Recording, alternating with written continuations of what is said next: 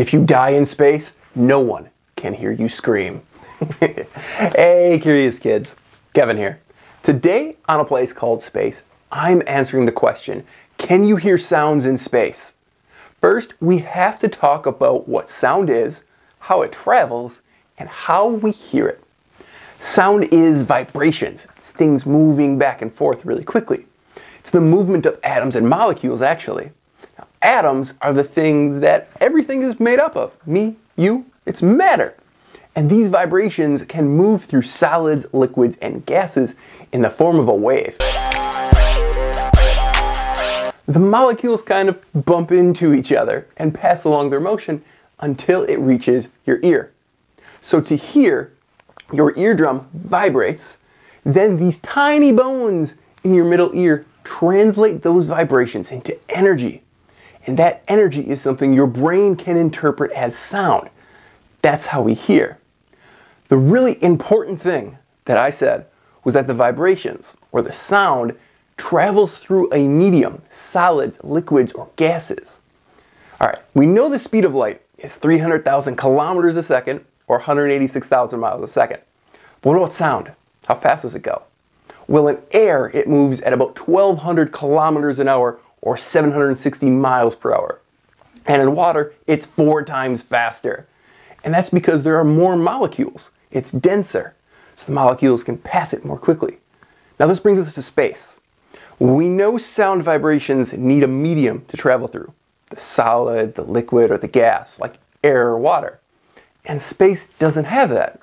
Space is a vacuum, so there's no air. But space does have some atoms. It's called the interstellar medium. So can they vibrate and travel the sound? Well, we have to talk about the amount of atoms.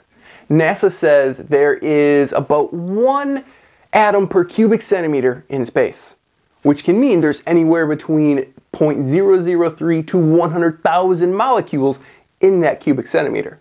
Maybe they can move the sound? No, not really, because there's not enough molecules compared to air, which is 2.6 times 10 to the 19th molecules in a cubic centimeter. That's at least 260 trillion times more molecules in air than space.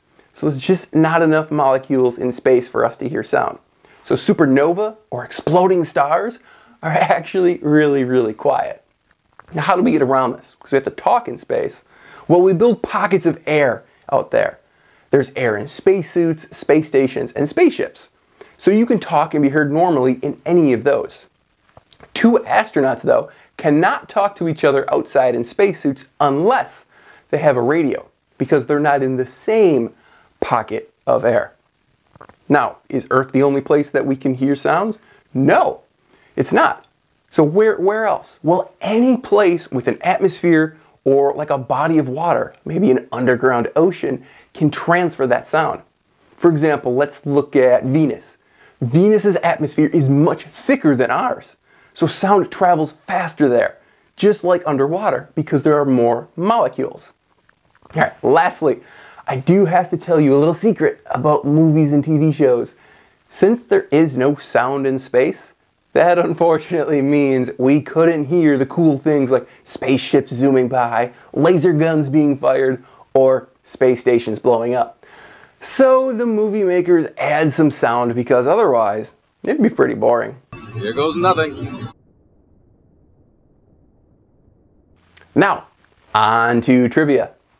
The answer to last week's question of how many countries have had astronauts is C19. This week's question is, what is the name of the first spacecraft to carry a golden record into space?